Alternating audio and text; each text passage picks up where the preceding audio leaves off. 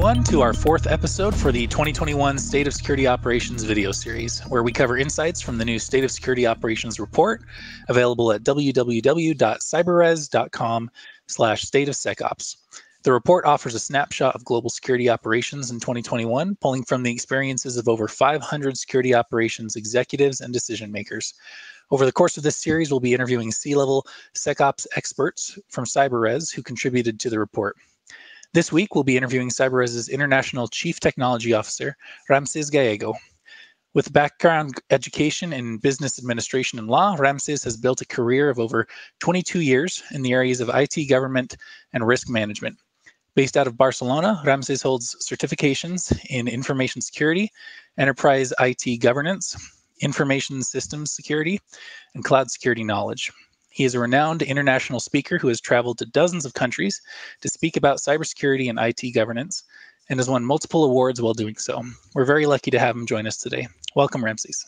Oh, thanks for having me. It's a pleasure to share, insights from the report, and again, a privilege to be with all of you today. Okay, so to kick us off, what's one thing that surprised you from the report?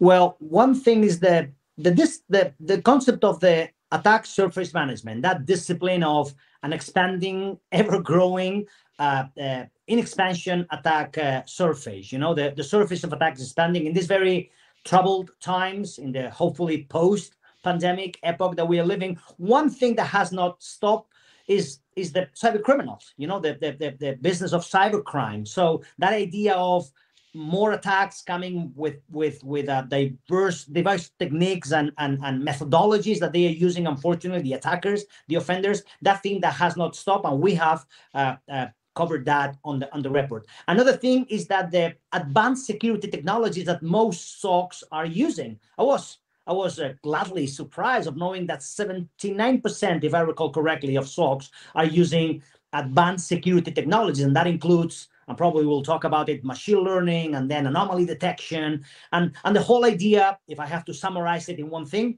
the whole idea of intelligence, the whole idea of not just threat hunting, but threat intelligence, gathering and gathering information and then intelligence in order to go for after the threats and hunting for threats. That was a surprise. I got a good surprise. Yeah, for me too. It was great to see such a expanding adoption of each one of those things.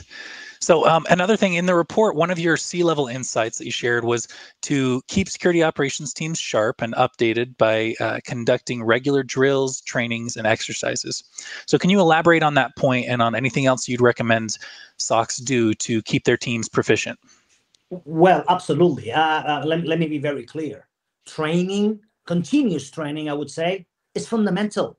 It's critical for success, isn't it? Meaning, because the attackers are using new techniques and new approaches, and I was just mentioning the idea, the fundamental aspect of new intelligence, training and getting people up to speed with new approaches and better detection and identification techniques. It is absolutely fundamental. Actually, I massively celebrate how the report is divided into the sections of technology, people, and processes, the typical triad on people, process, and technologies. But on my answer and my contribution to the report is about, let's not forget culture, structure, and strategy. And as a consequence, I celebrate your question, because training and education and inspiration, I would say, is fundamental, because at the end of the day, yes, we use technology, but there are cyber analysts, there are people, young professionals and veteran professionals, excelling and sharpening, the good techniques. So it is fundamental. Training, and I would say in capitals, is an absolute fundamental aspect of any modern SOC that we have to do. So techniques, intelligence, and all those sort of things. Absolutely. Yeah, thank you. Yeah. Well, another thing that we've spoken about in every week is how between the pandemic and the significant breaches that occurred in the past year, there's been a lot of evolution and change within security operations. So what are some of the biggest changes you've seen in the industry, and how do you expect that those changes will impact SecOps teams going forward? Oh, wow. Well, COVID-19 has shown very ugly faces. One of them is being, change, meaning change overnight.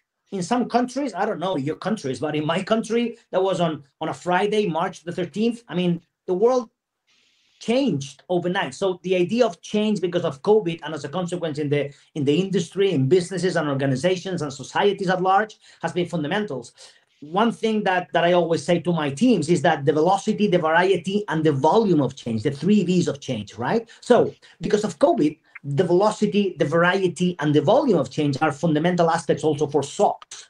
When it comes to, people never, ever again going back to the office, but they still need access, right? So as a consequence, I need to be properly authenticated and properly identified and properly authorized. And the SOC needs to know. But then what happens with the whole concept of UEBA, user and entity behavior analytics? Well, what happens when a machine or a thing actually declares an identity? So this COVID-19 difficult, afar or from away times has shown that it is fundamental to know patterns of behavior. It is fundamental to the capabilities and the skills to detect anomalies. And for that, machine learning and the algorithms will certainly help us on those aspects. So again, still people and things need access to do things, to elaborate and to deliver. But then the SOC as the single instance of the truth, as a nuclear, I would say, tool for a business tool at the end of the day, that's what a SOC is. They need to know about accesses and then authorizations and then patterns of behavior and then being able of detecting, identifying, preventing. All those things are fundamental. And when you combine that with my previous answer and then the training and the awareness, the super capabilities that this modern SOC that we are talking about provides, that's second to none, and certainly a nuclear weapon, if I may call it like that, a nuclear tool for the businesses of today. Absolutely. Yeah. And your comment actually fits very well with a couple of the past interviews we've had. One with Stan Wisman. He talked a little bit about the remote work and how that's affected the SecOps teams. And then we also had Stefan Zhu talked about that behavioral analytics aspect that you were also just covering. And I think all those comments go really well together. So wanted to bring those up as well, just for anyone on here that hasn't seen the earlier episodes. Go check out our playlist for this video series, and you can see those past interviews as well. But yeah, thank you, Ramsés. So another comment, you actually had a few comments in the report about this, but one of those comments was you said having preemptive detection techniques and then acting promptly has become part of the DNA at your SOC. So what are some of the processes and procedures you've implemented to detect and respond to threats as quickly as possible? Well, that's thanks for the question again, but it's very important to use technology to our advantage, meaning the algorithms and preemptive detection. I always say to my teams is that the moment to help is before it happens.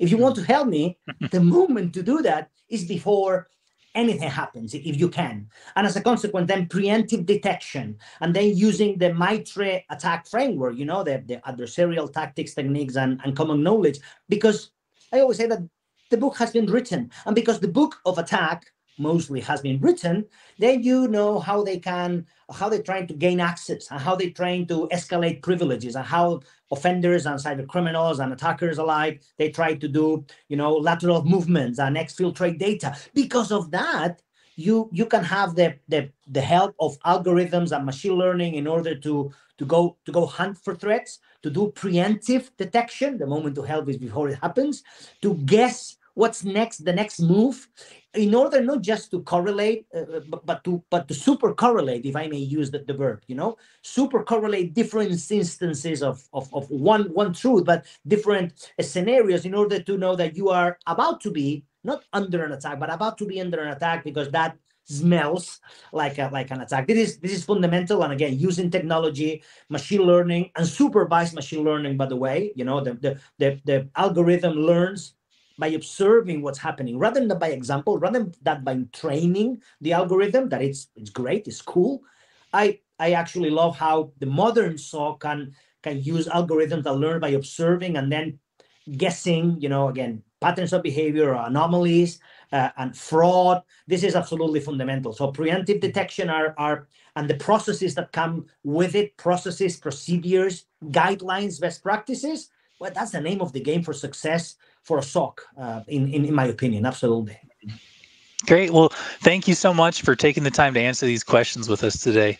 You provided a lot of valuable insights for our viewers to think about and to apply in their own SOCs. So, for those who would like to learn more about the state of security operations, again, we recommend that you access the full report at www.cyberres.com/state of SecOps, and then subscribe to our channel and watch for the 5th and final episode of this video series coming next week.